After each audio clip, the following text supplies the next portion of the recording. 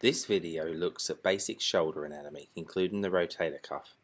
The first thing we see when we look at the model on the right side is the superficial muscles.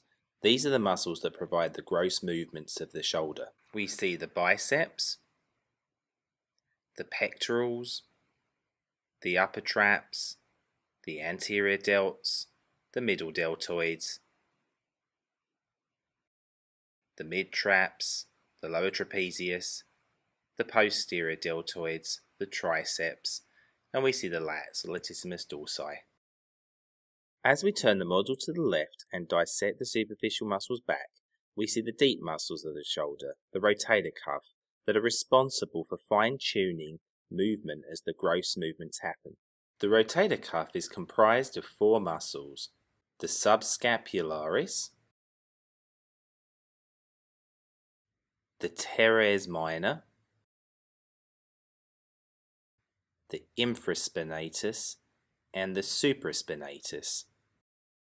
As we zoom in tight on the shoulder and select the four rotator cuff muscles, we can see how the rotator cuff surrounds the shoulder. When we remove the rotator cuff muscles, we can see the shoulder joint capsule that surrounds the shoulder.